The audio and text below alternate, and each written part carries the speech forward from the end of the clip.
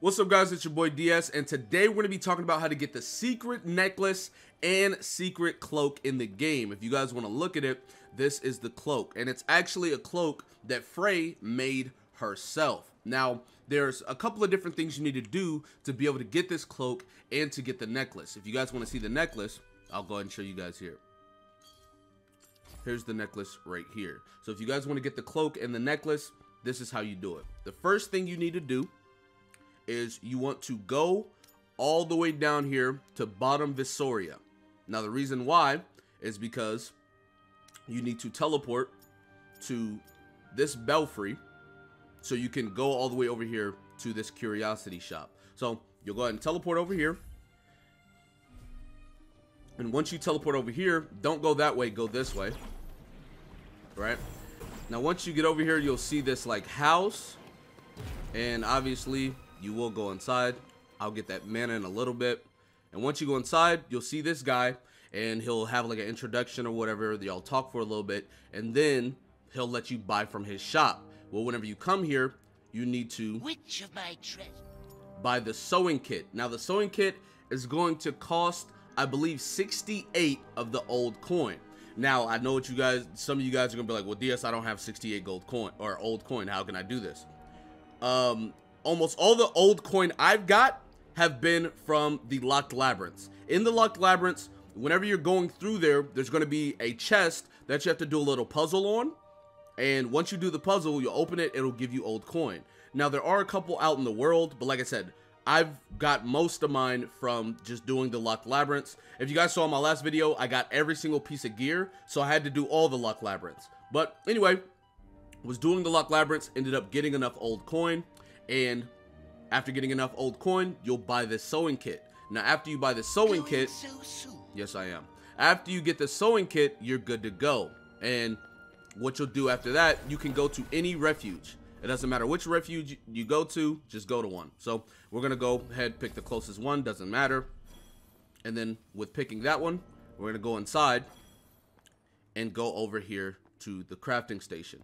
And what this will allow you to do is it will allow you to craft both of the pieces. Now, I need to let you guys know up front, you're going to need some very specific and very rare resources. And I'm going to show you the ones that you need. You're going to need 6 of these because it's 3 each, right? You're going to need 3 for the cloak, 3 for the necklace. So you need 6 lucid garlands. And you're going to need 6 bumbershoot. So if you guys don't know how to get these materials, you have to fight the mutants. And how to, you know, see where they are on the map, it is going to be the upside down triangles.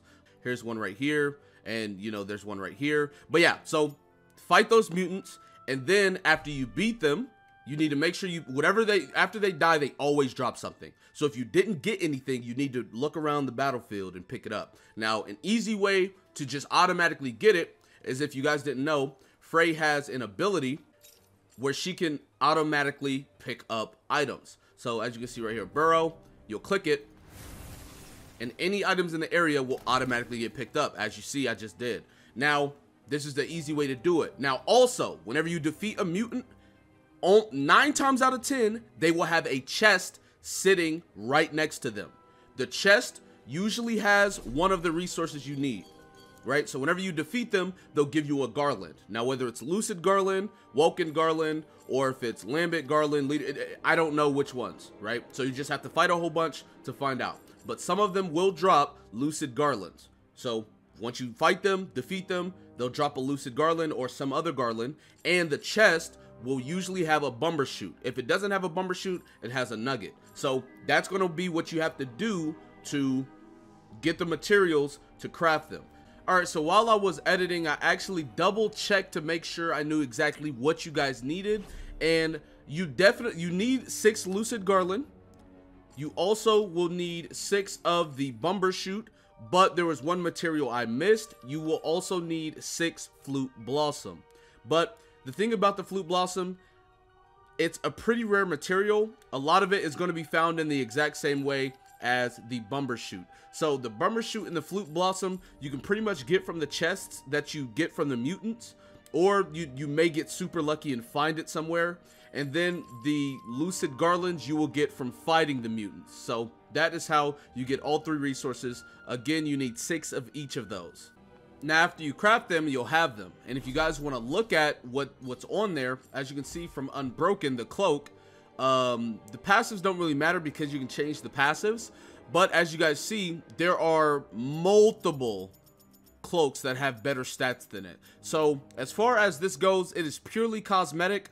You would only use this if you just want to look the part, you just like how it looks, because the best cloak in the game is the obvious choice if you're looking for stats. And then there's so many other cloaks in the game that have better stats that it's really not worth from a stat standpoint. But nonetheless, it does look good, so if you guys want to rock it because of how it looks, you can.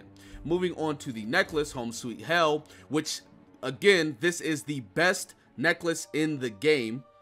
Has the 4 passive slots, and overall it looks pretty nice. It has a whole bunch of different, like, you know, fun little I don't know what you'd call them, ornaments on the necklace that I assume, you know, she made that resembles or reminds her of home. So as far as the necklace goes, like I said, this is the best necklace in the game. The second best would be Sooth, but anyway, that is the necklace, so there you guys go. So anyway, that is how you guys get the secret gear in the game. Her cloak and the necklace that she made. That's going to be it for this video. Be sure to give it a like, subscribe to the channel if you're new, comment down below, tell me what you guys think in the comment section below. With that being said, I'll see you guys next time. Peace.